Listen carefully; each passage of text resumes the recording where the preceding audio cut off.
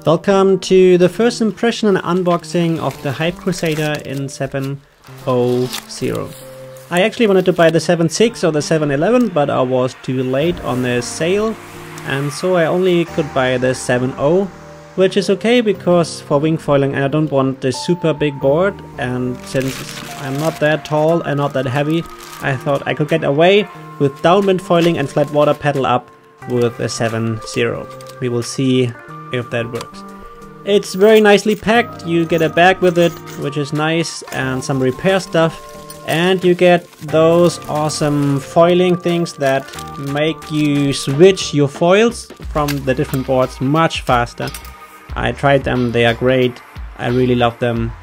They save you a lot of time. Then the whole board is like easily packed. You can pump it up to 20 psi, which is quite hard, and everything so far looks quite nice. While pumping up, I wanted to see how fast or how long do I take, but while taking the pump off, I used the adapter, and while opening it, I opened the adapter, and so all the air came out, so I had to kind of redo it, which is really annoying. It's really difficult to take the adapter off without letting all the air off, so this is not the best thing that I have to say. Otherwise the price is very good for what you get, so this is my first negative thing, I would say. That's why it took me like almost 4 minutes to pump it up, really almost twice. Really? Otherwise it's nice. You can see it has a little bit of rocker shape with the inflatable. You get a nice space where the foil fits. You have some numbers to see how far you can push it, and this is it, 21 inches with 6 in depth, and here you see those awesome screw things. I don't know how you call them, but it works really great once you adjusted it. So otherwise, what to say, I took it with the straps, I think, which is great for wing foiling, and I want to use it also for flat water paddle ups and see if it helps. I'm not sure. What a lot of people in the different forum wrote that it's a bit annoying while standing on it, and that's totally true, but kind of if you put them on, I think then it's better, but I have to find out. This is my first time on the water with the Hipe Cruzader.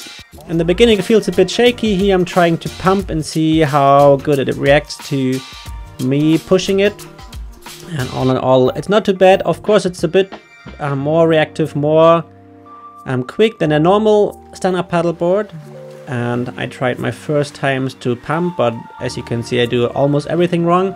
I'm trying to pump with my board, with my legs, and also then paddle really hard. That's why it looks a bit awkward. I'm doing probably everything wrong, but so far I didn't get very far, but it was kind of fun.